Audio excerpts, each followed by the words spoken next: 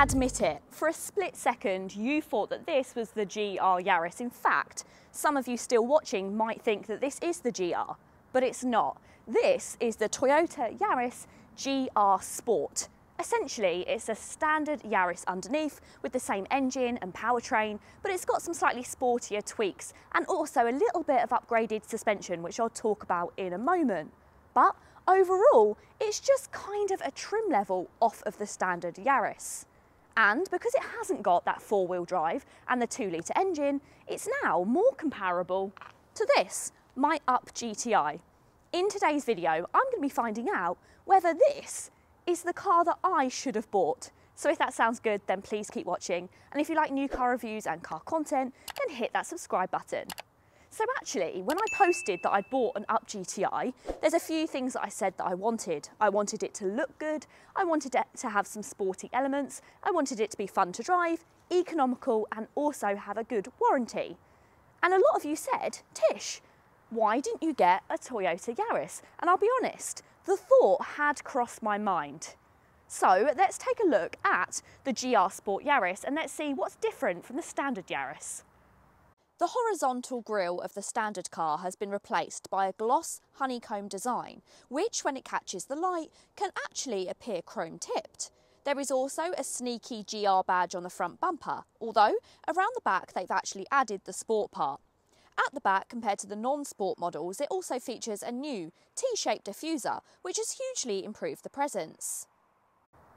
There's no denying that whichever trim level you go for, the new Yaris looks fantastic. It's quite low, it's got that squat feel because of the wide wheel arches. I also really like you've got the crease in the paintwork which flows into the rear lights. It does look like an aggressive car, and in this sport trim, that's even elevated even further. In fact, it's got some pretty big wheels. These are 18 inches. That's 2 sizes bigger than on the entry-level Yaris, and 1 size bigger than on my Up GTI.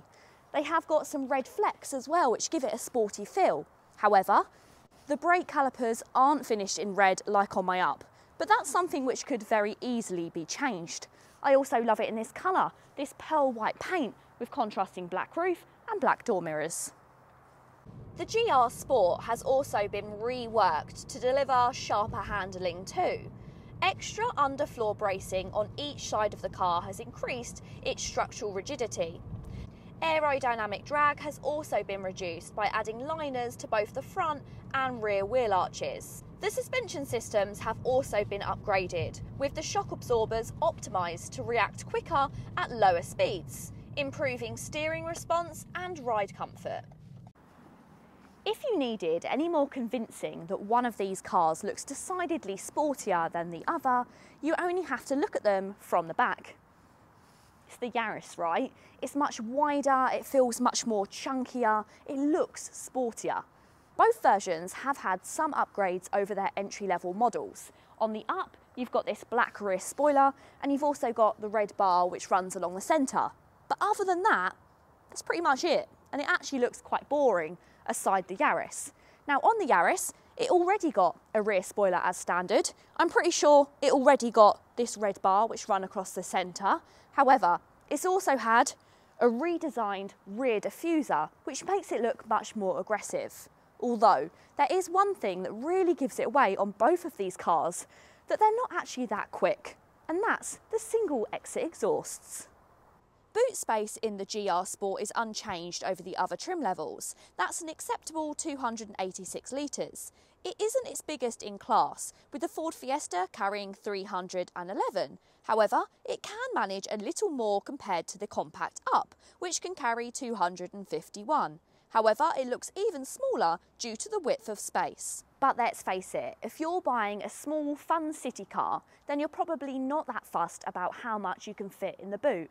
And anyway, if one day or 2 days you did need to borrow a friend or family member's car with more luggage space, then that's really easy to do. Do you know, this is the perfect time to talk about today's sponsor, Cover.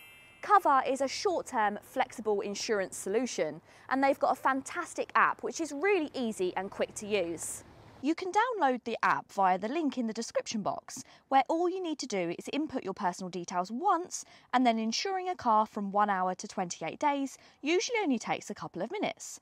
There's even a handy feature where you can send a link to the car's owner to share all the relevant insurance details.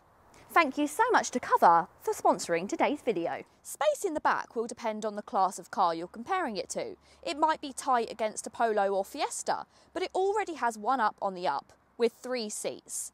Head and legroom are okay, but the centre console will impede on the middle passenger space. There are electric windows, but no phone charging ports. You only have to be driving this car for around 10 minutes to understand that this and the Up GTI have very, very different personalities. The Toyota Yaris may have a ton of GR badges on the interior and the exterior, but when it comes down to it, it really is just the hybrid model underneath. And that means that when it comes to having fun, it doesn't really know how to do that. It knows how to be a fantastic commuter car, how to take the ease out of long journeys. But when it comes to spicing things up, that's when you're going to need to look back to the Up. You just can't beat a manual gearbox and a turbocharged engine. This car, however, has a really good eCVT gearbox. Now, it's not perfect, but then the eCVT does improve on the old CVT gearbox, which was really notchy and really noisy. Now, where this car does get quite noisy when you first put your foot down, it's not really anything like in the previous generation of cars, which really did put people off. Despite sitting at the top of the lineup, the GR Sport trim of the Yaris is more focused on sport rather than technology and equipment you get standard. Inside the cabin, there's a splattering of GR badges. You've got one on top of these sport seats, which are finished in cloth and also have some red contrasting stitching. You've also got a GR start-stop button as well, which feels quite nice. And this car does come with keyless start, but not keyless entry. You also get a GR badge on this leather-wrapped multifunctional steering wheel, which again has red stitching, so that feels nice, good quality. You also have a leather gear shifter with, again, that contrasting stitching. The rest of the fit and finish is not too bad in this cabin. There is some scratchy plastic, but it does feel kind of nice and plush. There's not too many shiny kind of glossy plastics which are going to get really dirty. You've got a nice centre console along the centre with some physical buttons which change your drive modes and also control your EV modes. You've got a couple of cup holders and you've got a tiny little armrest which is just about big enough to fit your mobile phone, but still it's always nice to have an armrest on a long journey. You've got nice bits of rubber which are on the inside of the 2 sections here where you can pop your mobile phone and it won't roll around. However, here is much harder plastic, and when you put anything in there, if you brake suddenly, there's nothing to stop those things from flinging outwards. You've got a decent amount of storage, there's a good sized glove box, and you've also got some nice deep door cards which will hold a large bottle of water. Despite the fact that there is some nice squishy materials in this car as well, it's not particularly well sound insulated. There's still quite a bit of road noise that comes into the cabin, which is a real shame because in fact that gearbox has improved. So it's much quieter than it previously was, but that road noise still does unsettle your ride slightly, which is where you're probably going to want to put your music on. The thing with this car is it's quite easily a car that I'd live with absolutely every day, and that's not something that I can say about the Up GTI. However, when it comes to the weekend and grabbing a car to go and have a bit of fun, this wouldn't be it. And then there's the price tag.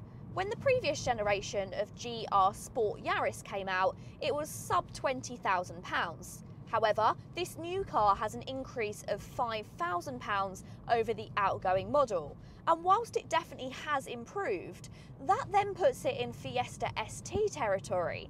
And to have a car which really does have some serious power, you're probably going to opt for the Fiesta. Although, the Fiesta could only dream of nearly 60 miles per gallon.